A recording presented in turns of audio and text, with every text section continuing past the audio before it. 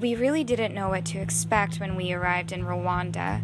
Having traveled extensively throughout the world and seeing different approaches to conservation, we were very moved by the park ranger's dedication.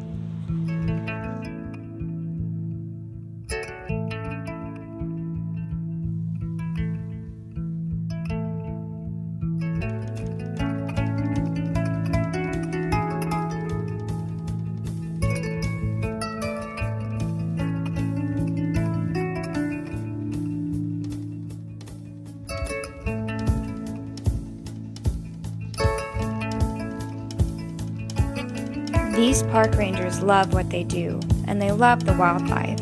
It's not just a regular job for them, it's their passion. You'll even see the rangers smiling right along with the tourists when the animals are doing something amusing.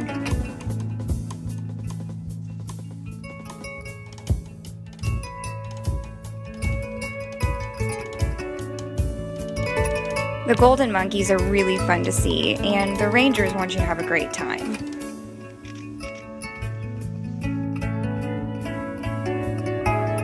They'll take pictures of you, they'll set you up to get the perfect shot. They really want you to enjoy this experience and will do everything that they can to make that happen. And as for the rest of the country, it's incredible. The accommodations are really comfortable. The food was exquisite. The views are spectacular. It's clean, it's safe, and most importantly, the people are so welcoming and nice. Rwanda also has a very rich and unique culture. One of the more interesting activities that we developed on this trip is an interactive cooking lesson with a local NGO. This NGO provides literacy, numeracy, and home management training to vulnerable women as well as childcare. It's a great program because our guests have an interesting hands-on experience, and these women go home with an increased sense of pride within their work.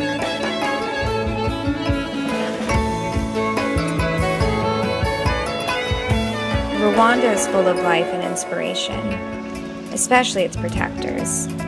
Their admiration and respect for the few remaining gorillas on this earth and their eagerness to share in order to keep them alive is life-changing. It's hard to convey what you'll experience. You'll just have to come and see for yourself.